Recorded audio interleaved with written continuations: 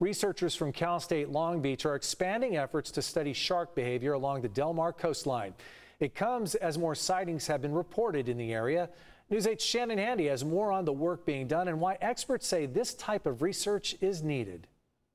Experts say the white shark population has increased since becoming a protected species in 1994. Now, just about 100 yards off the coast here in Del Mar, there's a large number of juvenile white sharks using the area as a nursery. Lifeguards here are working with researchers to track them in hopes of figuring out why they're here and their impact on beachgoers. Drone video captured over Del Mar shows just some of the juvenile white sharks researchers from Cal State Long Beach have been tracking. We've seen up to 10 sharks at a time in an area probably the size of 2 football fields. Dr. Chris Lowe is a professor of marine biology and director of the Shark Lab at Cal State Long Beach. Last week, he gave a presentation at the Del Mar City Council meeting to update city leaders on what his research has shown, saying Del Mar, as well as neighboring Solana Beach and Coronado, are quickly becoming Southern California hotspots. Those sharks are using this nursery area in San Diego in a way that we haven't seen in the past. Not only are the sharks there and are coming back to that location, but we've seen sharks overwinter there.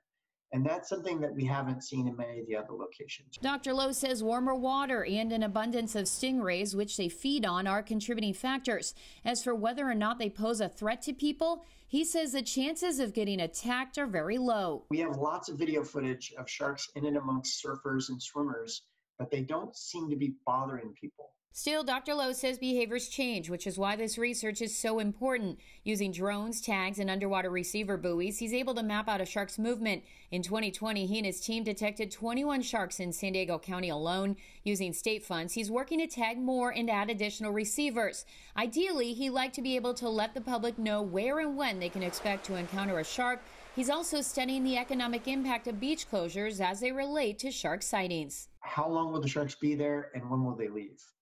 And of course, the lifeguards really want to know that because once those aggregations are there, they're usually dealing with shark sightings on a daily basis. Dr. Lowe says you'll likely see sharks between now and early fall here. His advice, be aware of your surroundings. So if you see fish jumping or birds diving, that could be a sign a shark is near.